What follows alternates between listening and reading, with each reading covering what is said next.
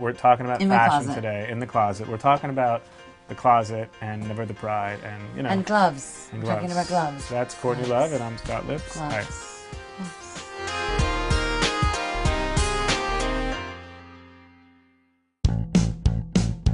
When we first met, it blew me away that you actually knew way more about fashion than anyone I've met in my entire life, which was amazing because I know all these fashion people. But I was trained so early. I worked at Paramount Wardrobe Department in 1983. My job was to take all the dry rotted vintage clothes and throw them out, which of course I didn't. That's how I learned what year is what. So these are all 1860. vintage. This is antique. Okay. So this is the first one I ever made. This is one of my old grungy slips from like my grungy days. And then I took these girls that can do ribbon art.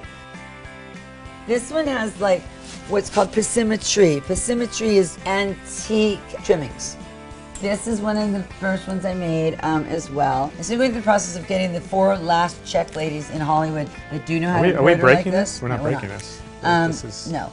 Okay, so this is a 20s dress. Do you see this is a 20s dress?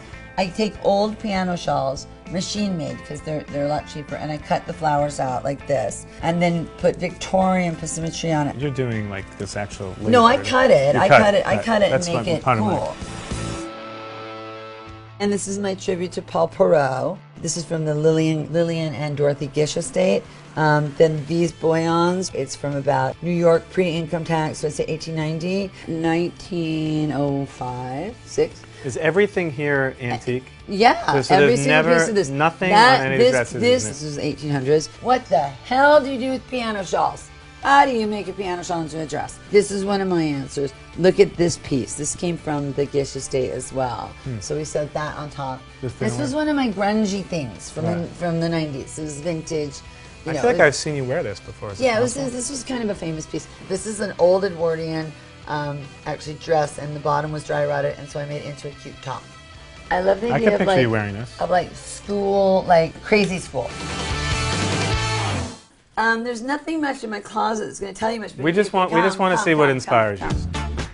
This is Lauderay Violet that you can only get in Paris. Oh my God, do you want to see a treasure? This is what got Marc Jacobs fired, and he sent them to me in Seattle, and I burned the whole collection because I was so terrified. This is a lot of shoes. No, right? Or no? Not a lot of shoes. I got these shoes before they were voted the sexiest Louboutin, the sexiest shoes of last year. These are 90s Prada. This is like her, Romeo and Juliet thing. Where would the oldest stuff be that you I don't have it here. I store it. Okay, People steal it. You know, if I tell something was Kurt's, it's gone. I just like it because it's schooly. It's like school. I like if you look at all my white blouses, I'm big on white blouses. Schoolgirl. Just school, you know. It's like utilitarian, and I like Todd Lynn's suits for that. Erdem, Berardi, who I love, and yes, for the Hamptons, an Herve Leger bandage dress. Damn it!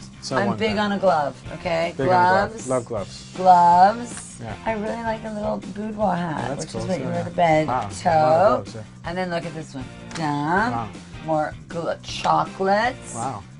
Pewter. I'm really big on Westwood, even though my boob has popped out twice now. Mark gave me those.